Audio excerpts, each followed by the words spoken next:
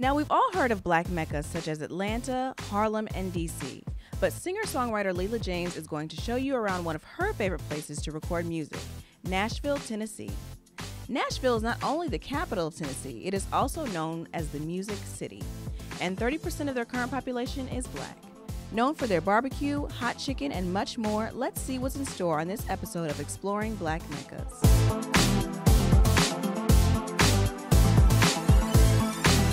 You know, I really love coming to Nashville to record and just sometimes hang out. It's a great city, great musical city. I think we should actually go first to Hatley Park, as a matter of fact. It's a park that was created for African Americans here in Nashville. Really beautiful.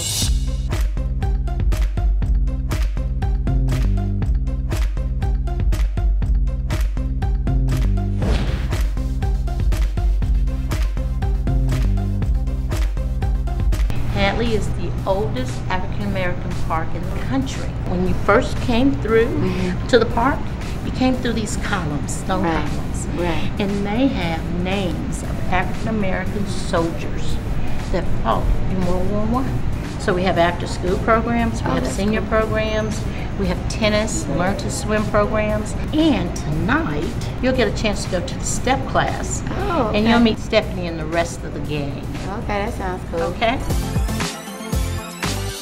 Yeah, let's go to the Musicians Hall of Fame Museum because I think it's important to highlight music while you're here in Nashville.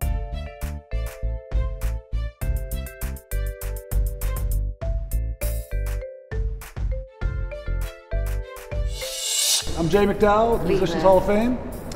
Welcome. We have a large collection of instruments and studio gear that were used on the hit records. Okay. And I'd love to show you.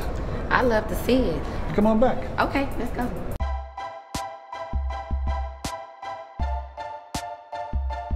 Papa was a Rolling Stone. This was the kit used on those songs.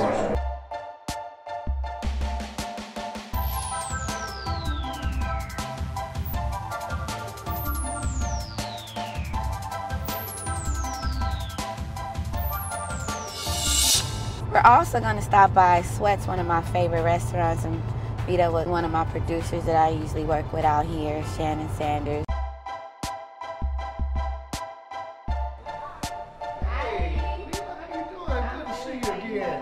Have I ever sat down and really given you a history of Sweats? Well, I mean, I've had bits and pieces. The original building was out by the sign there on the corner. We opened that building September 11, 1954. So come on in and let me show you around.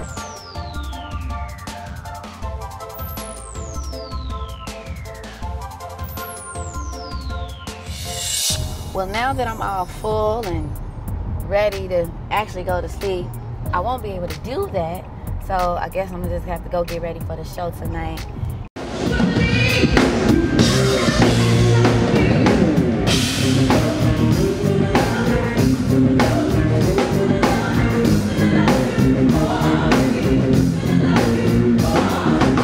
Well, that's it for this episode. For more information on any of the places visited in Nashville, log on to MadameNoire.com.